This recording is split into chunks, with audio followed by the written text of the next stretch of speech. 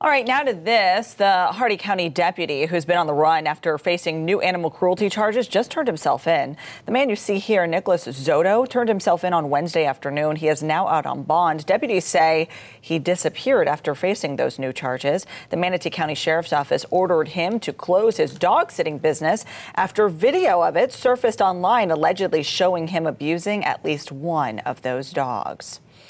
They say he's facing new charges for boarding two dogs after he was ordered to shut it down. They tell us one of those dogs left with open sores and dehydration after being left in a small space for a long period of time.